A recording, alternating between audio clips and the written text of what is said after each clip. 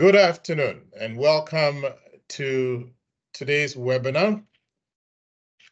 My name is Justice Barnes. I'm chair of the Association of Justice and Treatment Professionals, and I am a judge in Ontario. Today we're going to talk about communities of practice, and welcome to today's event. What I'm going to do is I'm going to just give you a sense of what we are going to discuss today, and I'm going to be joined by Brandy Lee Galia, and she's going to conduct the technological component of our webinar for today.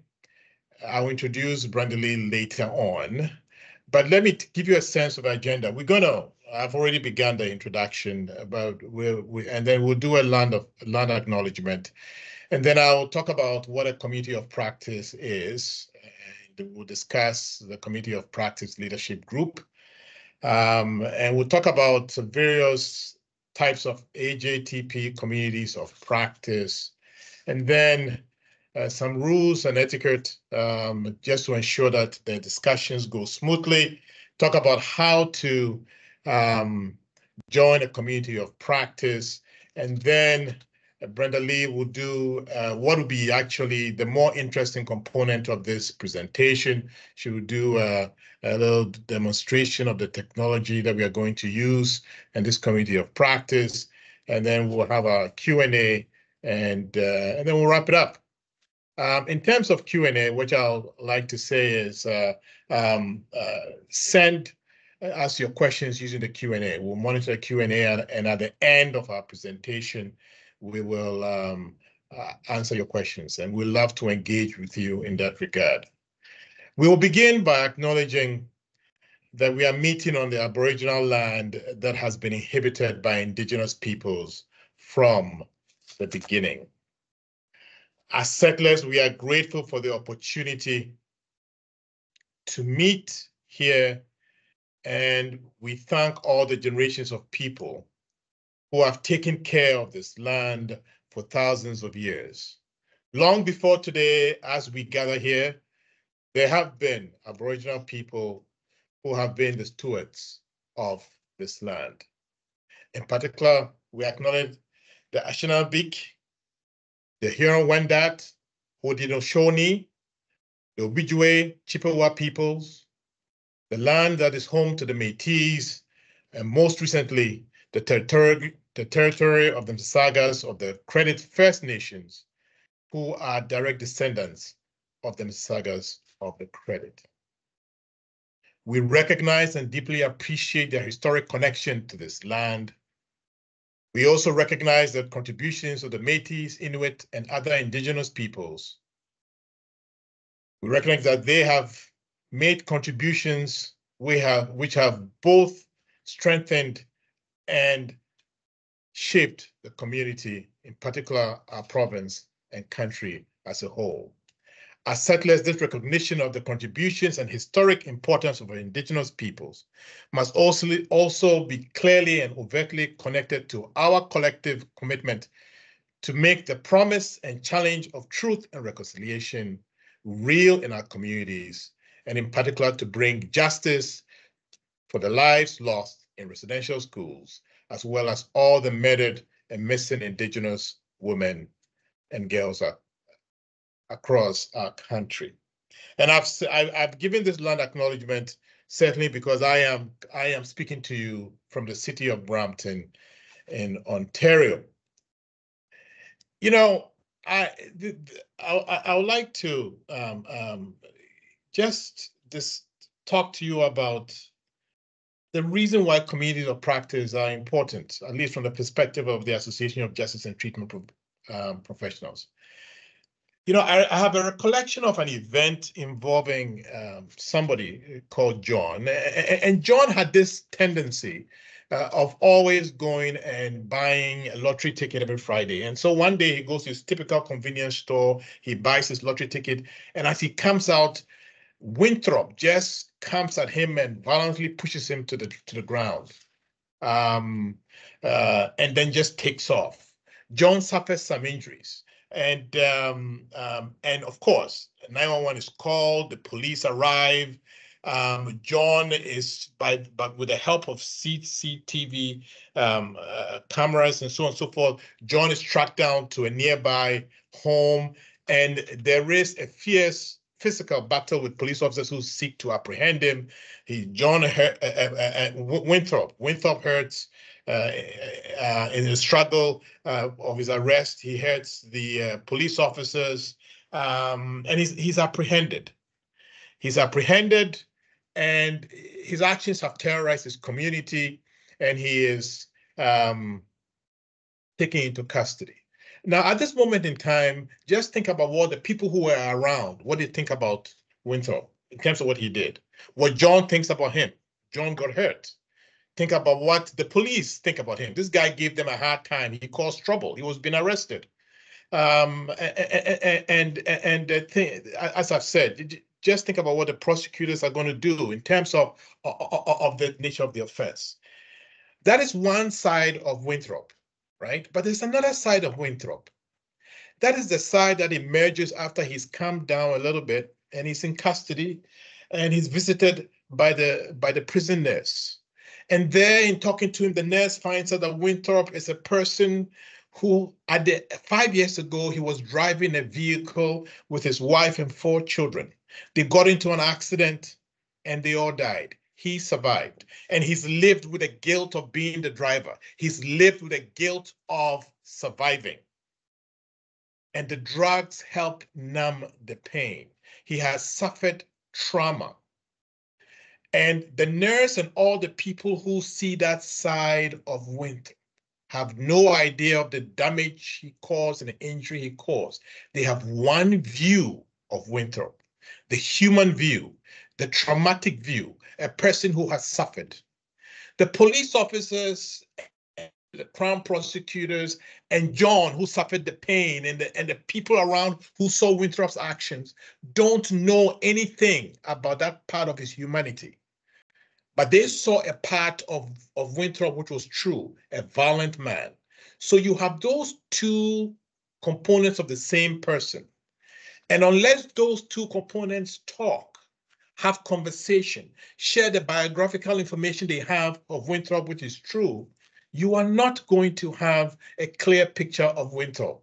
And that's why we talk about the justice and treatment side, talking to be more effective in terms of holistic rehabilitation.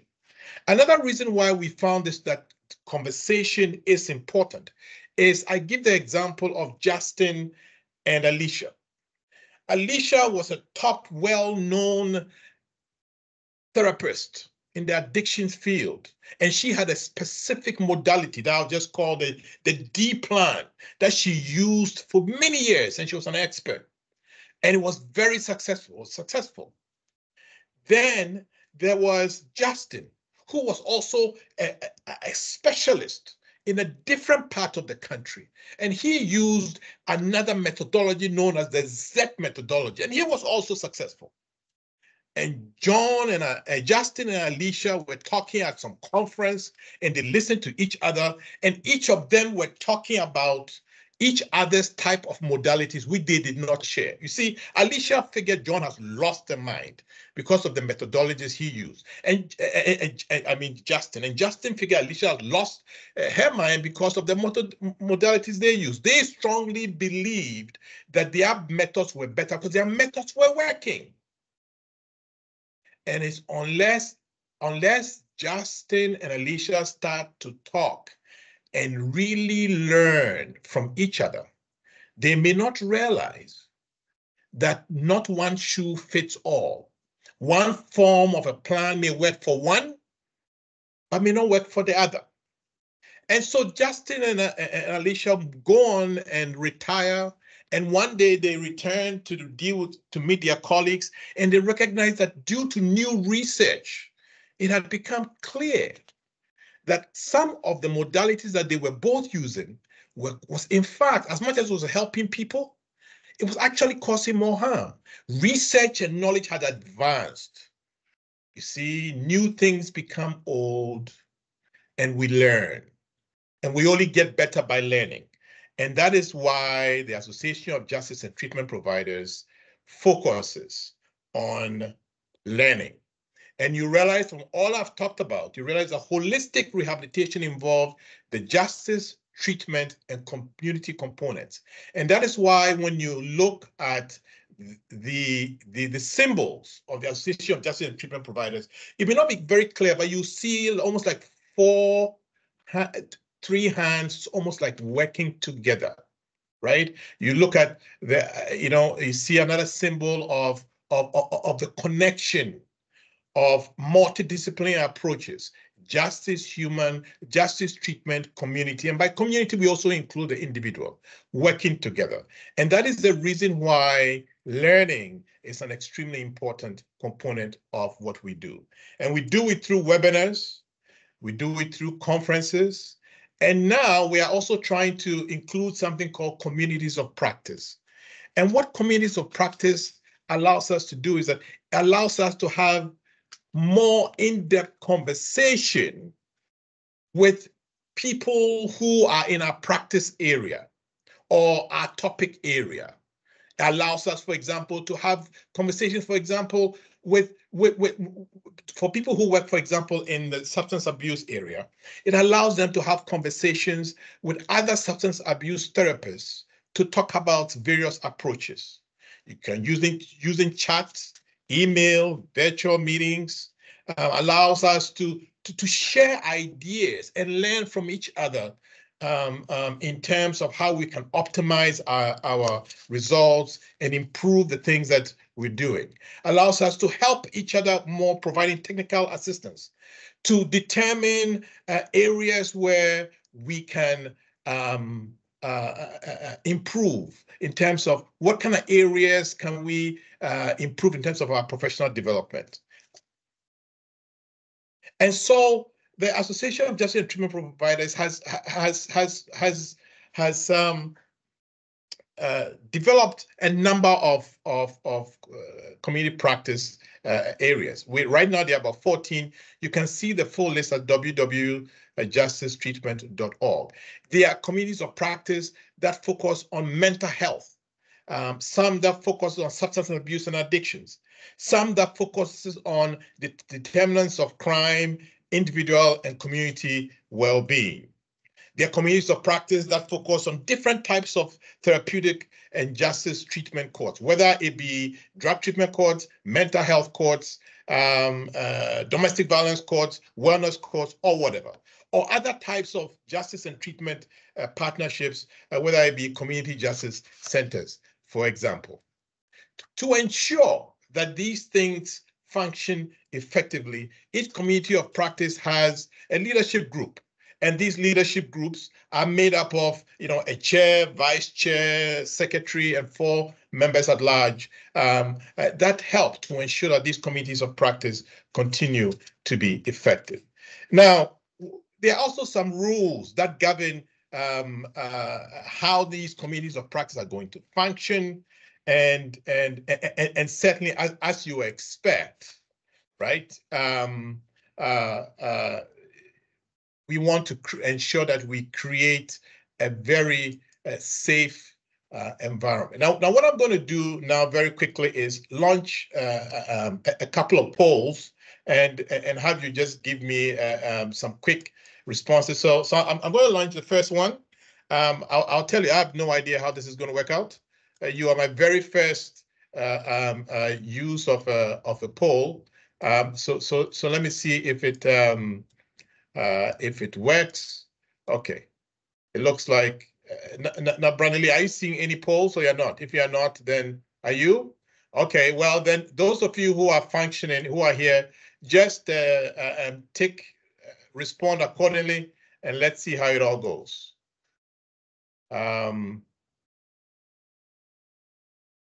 Okay, so okay, I got a number of responses.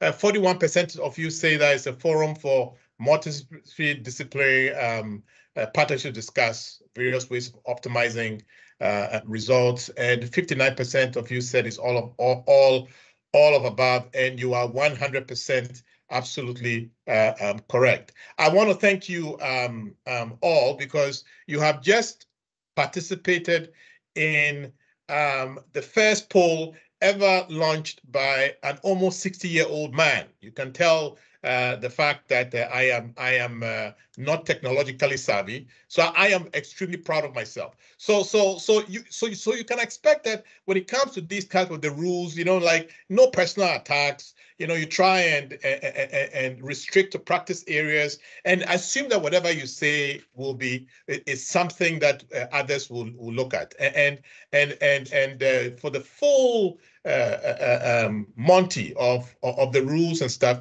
you can see it at the www.justicetreatment.org website. And if you want to join a community of practice, that is the same place to go. You go on the website to tell you how you can join. Some of you would have received some invitations that have been sent out by Brandy already. We'll send invitations to you if we know who you are, but you can certainly send a request to join. And in fact, when you get these invitations, you can also send them to others, or you can let other people. You accept your invitation, but you can let other people know that these communities of practice, exist, and invite them to join. We are better. The more the merrier, as they say in the business. And so I'm going to do my last poll. And then you tell me if you can actually see this poll. I'll say I feel great. I do hope that you do feel great, because all I've done here is that I am the warm-up act. What I've done is that I've come here and I've just sort of warmed you up for Brandy Lee, right? So so let me tell you something, about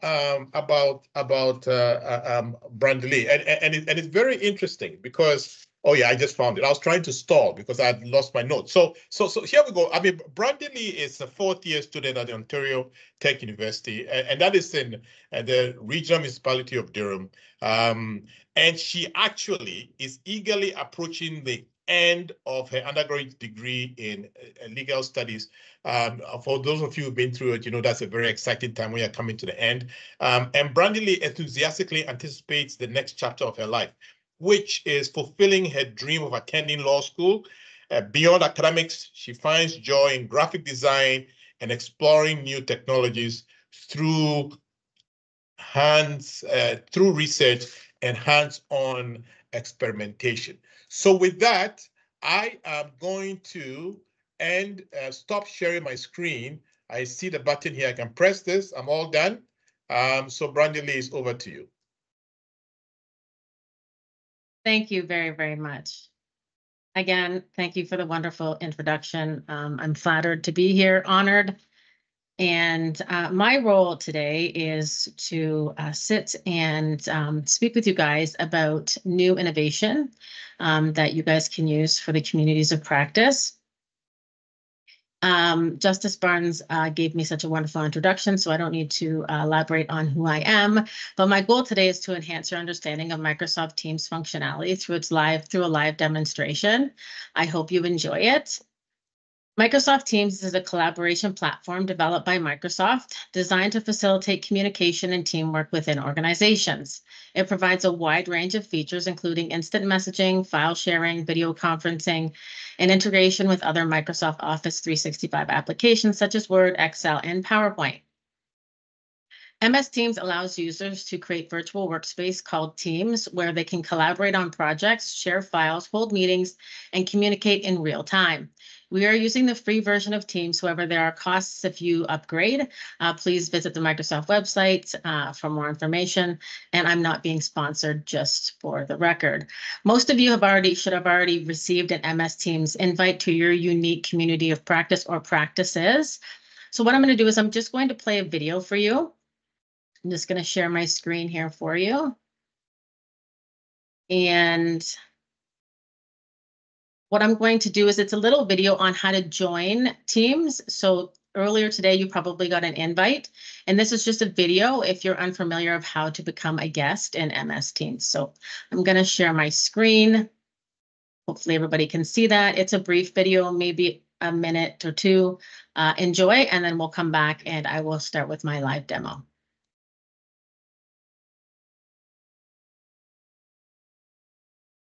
Receive a Microsoft Teams invitation to join a team. There are a couple steps to accept the invitation. Let's see how it works. Open the email invitation and select Open Microsoft Teams.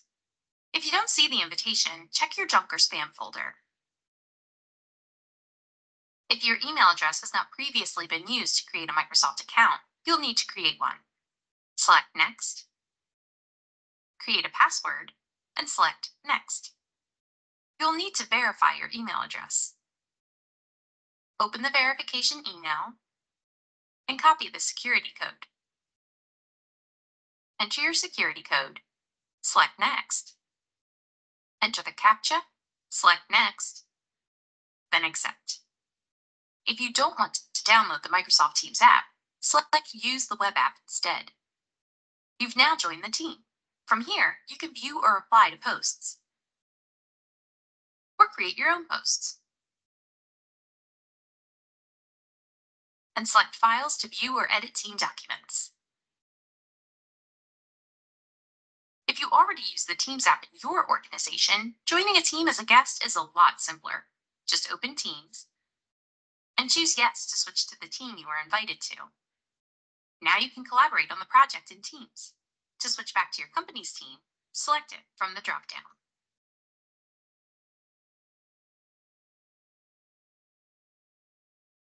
Thank you.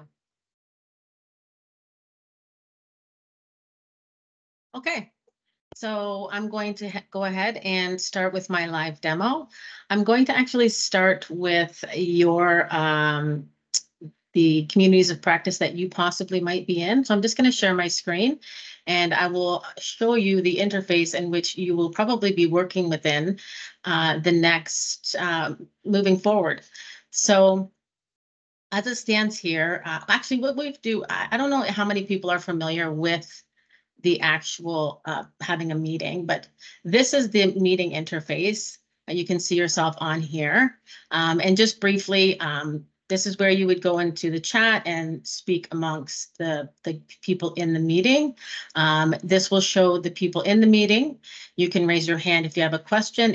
And this is for if you conduct a meeting on your own. This is the interface you're seeing right now is the interface that you would see if you were hosting the meeting. So because Justice Barnes is hosting the meeting and I'm hosting it with him, I have functionality for the host. At your end, you won't see exactly all of this, but I'm giving you the view. So if you ever decide to have a meeting in Teams, then you can go ahead and this is what you will be seeing. This is a note. These are two polls that Justice Barnes was nice enough to give us today. Here's your camera. Here's your mic. This is to turn them on and off and sharing. So that's just the simple. Over here to the left is how many minutes that we've been in the meeting and how many people are in the meeting. And now I'm going to move towards showing you. Bradley, we are still seeing your video.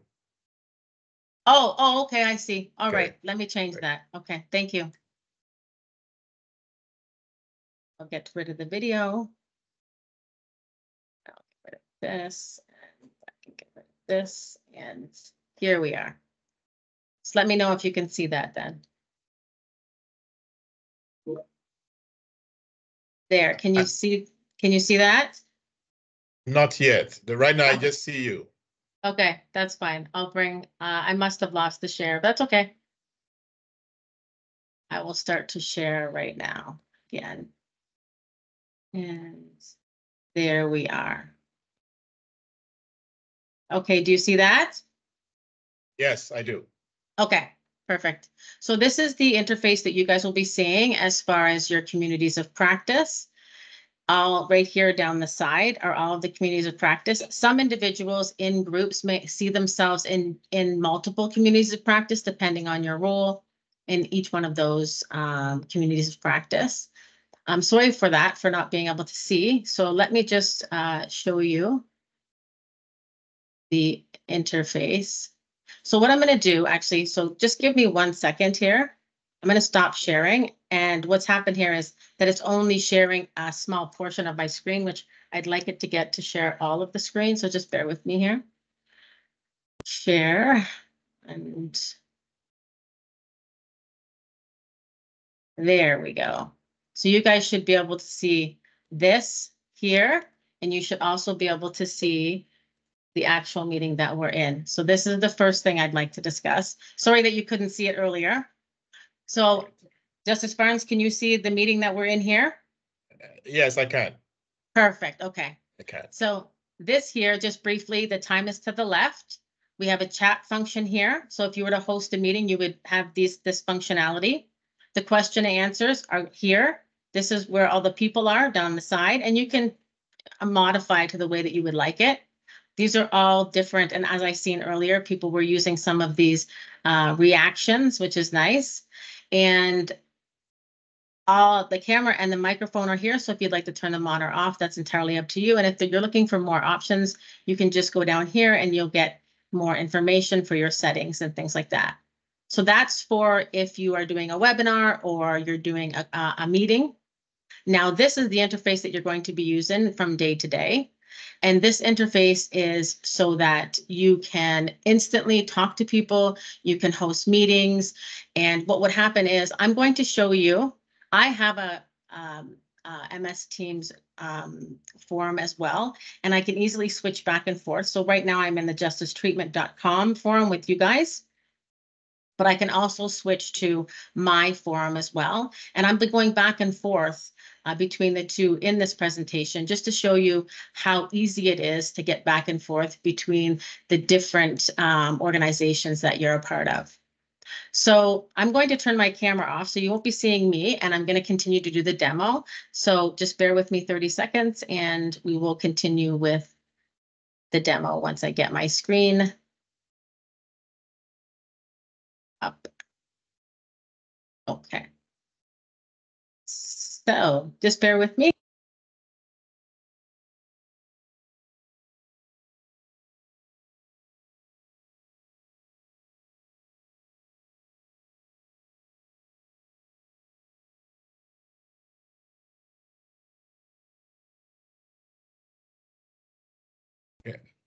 I think we can't hear you. Your microphone is off. Okay, so there we go. So this is the communities of practice. As you can see at the top here, this is where our activity is. And this is all of our teams.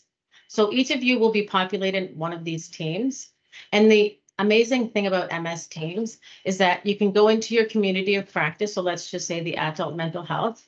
And what you can do is you can go in and you can see the other members in your team.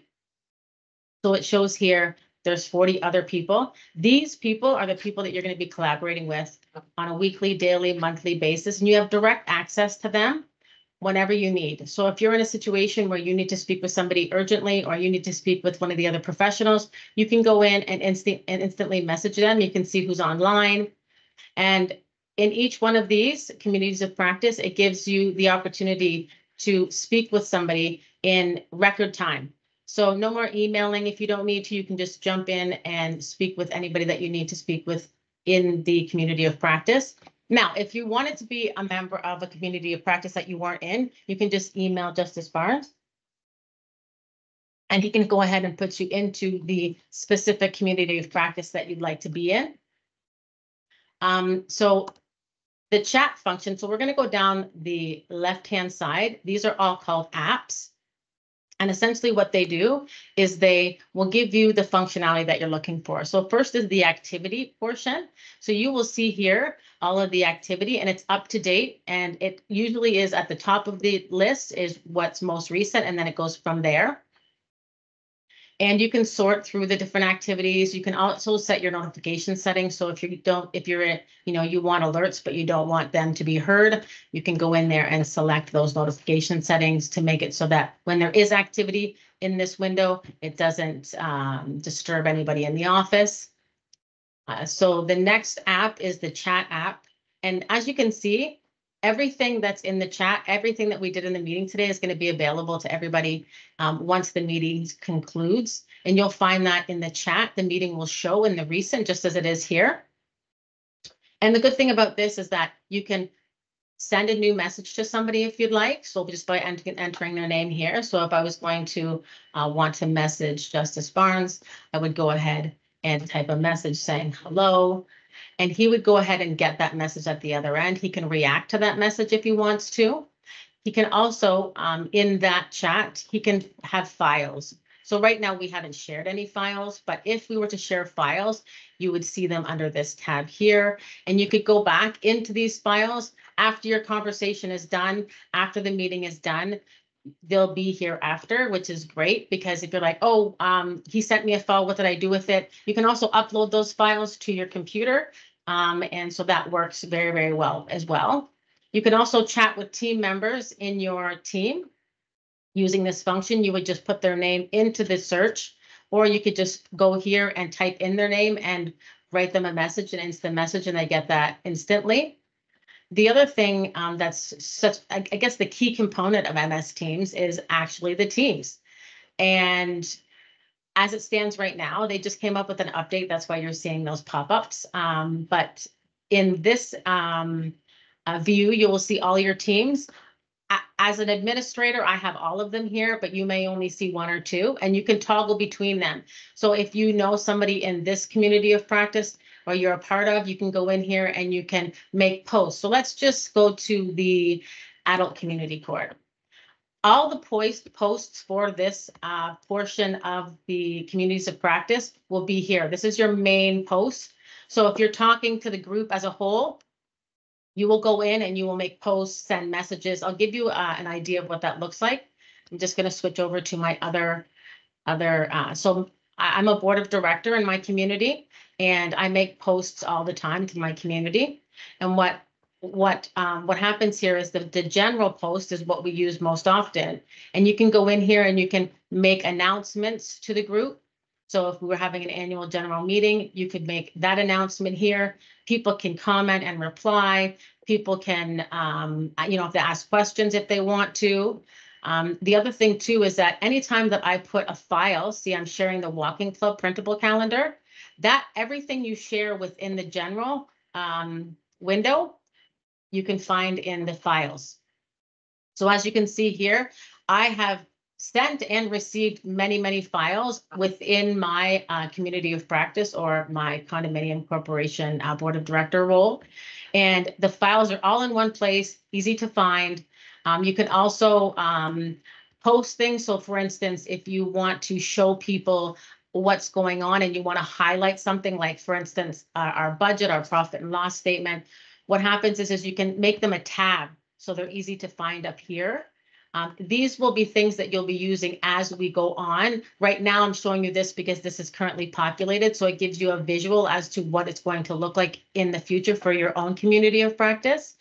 But this is exactly what I'm speaking about as far as functionality. All your files are in the same place. You have instant communication, instant collaboration. I actually did a poll as well. And just like Justice Barnes, he did a poll in the meeting. This is a poll that you can send out within your community of practice group. So if somebody has a great idea after a meeting and you guys think that, oh, this would be great, let's see what the rest of the group thinks, you can actually create a poll and you can just have that there. You can send the link to everybody and then here's your responses for the poll. So I was able to find out how many people wanted to walk. Who would be interested in participating in a community walking club? 13 people said that they would. And then I also talked about who would you bring with you? And they told me family, friends, children. And then I talked about, and you can actually ask like questions about what is the likelihood you'd like to become an interim leader of the walking club. So people voted for that. And then I asked, I couldn't figure out what days that I wanted to start. So I asked people, what days do you prefer to participate? And they were able to give me. So I had the vote out and it's still open. Anybody can respond. I didn't put a deadline on it, but that gives you real time feedback. And I think with what Justice Barnes was saying, there's so many things that are new and innovative and changes and things are happening and growing and evolving. And I think these things will help with bringing you down a path of innovation for not only the community of practice, but the people you're trying to help. Again, I wanted to send something out to my community, and this was about safeguarding elections against proxy abuse and misuse. And I thought that it was important, so I tagged it up here. Now you can add another one. So if I wanted to add a file or something that I thought was important in my community of practice, I would just push this here, and you can add a file. You can add whatever it is you like. It actually gives you an option as to what you want to do. You can add a file, an Excel. You can add a form. The form is the polls. You can add a PDF. Now, if you don't want to add it or you don't want to highlight it, you can just download it to here, and this is where all the files will be. So moving on to the calendar. The calendar is where you would start a meeting. You can actually start an impromptu meeting now, or you can plan a meeting down the road. And if you choose to use that option, it will show up in your calendar. You can actually invite people during the time that you're creating the new meeting, or you can invite people after by giving them a link. This is the user interface here as far as what it would look like if you were going to join a meeting or create a meeting on your own. And you would fill out the corresponding information. And when you save it at the bottom, you would end up with a link that you would copy and paste into the email that you're sending out to people. And that would make it so that everybody would then have the ability to join the meeting once the meeting was prepared. Now, you don't have to be in the calendar to have a meeting. You can actually be in a conversation with somebody. Let's just say this person here, and let's just say that I want to have a meeting with them. I can actually do an audio call or a video call right from the chat window, which is very, very convenient. And so, for instance, if you're having a meeting, you're like, wait, let's just have a meeting today, right now, it's important, you can do that as well. But if you don't want to be on camera and you don't want to have a video call, you can also do an audio call as well, which is very, very handy. That brings me to calls. Sorry about that. That brings me to calls. Now, some of the functionality, as I expressed to you earlier, might be limited because this is a free version of MS Teams. Everybody is allowed a free version of MS Teams, so I encourage you to download it on your app or on your phone. If you have one, you can do it with Google Play. You can do it with the iPhone. If you don't want to download the app to your PC or you don't want to download the app to your telephone, you can just use the web version, which in the video that we watched at the beginning of this live demonstration, you've seen where she had made a reference to if you don't want to download the app, all you have to do is just use the web version. And if you use the web version, you will still have the functionality that you have as if you were and had the app or downloaded the app. So that's the good thing about Teams. So if you have any questions, please feel free to ask them in the Q&A. And then I'm going to wrap up. I want to say again, thank you for this opportunity. There's other things that if there's any other things that you want to know about MS Teams, you can just jump onto YouTube. There's lots of videos there. It can be overwhelming, but I just wanted to give you guys an idea of the communities of practice, the direction that the organization is headed in.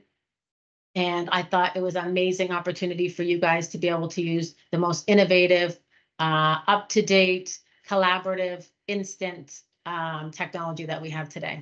So thank you. Thank you, Brandley. I see. I do not know if anybody has got any specific questions. I don't see any questions in the Q&A. Or what I can say before we wrap up is that this is something that we are trying to start. It's got some exciting possibilities in terms of getting creating an environment whereby we can continue to learn from each other. What I can tell you, for example, is that 30 years ago, we began something called the Drug Treatment Court, and as a young lawyer at the time, I had certain specific ideas about addiction and treatment, and I was very confident that I knew a lot about addiction and treatment. I mean, that is the badge of honor of law school. When you go to law school, when you come out of it, you have to believe that you know everything. Well, that actually is useful most of the time, but when you do not know anything, you can be a real danger. So we started the drug treatment court in a way, and we did certain things as legal types that we believe was correct. We found out about 2 years later that, in fact, what we were doing was doing more harm than good. And I learned there that I had a lot to learn because I didn't learn about addiction in law school, right? So it became important that it was important to have this ability to collaborate and learn. And then it also became clear that treatment providers, as much as I had no clue what addictions and treatments was about, treatment providers had no clue or any idea of the stresses I had to deal with as a Crown prosecutor in doing my job. And I came to realize that by us talking together, things got better. If you are interested in participating in communities of practice, please feel free to join. If you're interested in being part of the leadership group that breaks this in and gets this thing off the ground, please do not hesitate to participate. I don't see any questions. I'm going to wrap up. It's afternoon, it's lunchtime. I want to thank Brandley for helping us set this thing up and for providing a great introduction to this process. This is another phase in our effort to create a platform to allow us to communicate and to learn from each other, and we are hoping that you embrace it. So with that, we'll wrap up with great thanks, and I hope you have a fabulous afternoon. And for those of you who have long weekends, I hope you enjoy it, and we shall be connecting with you in a community of practice or at some future AJTP event. All right. Thank you. We'll wrap up. Bye. Thank you.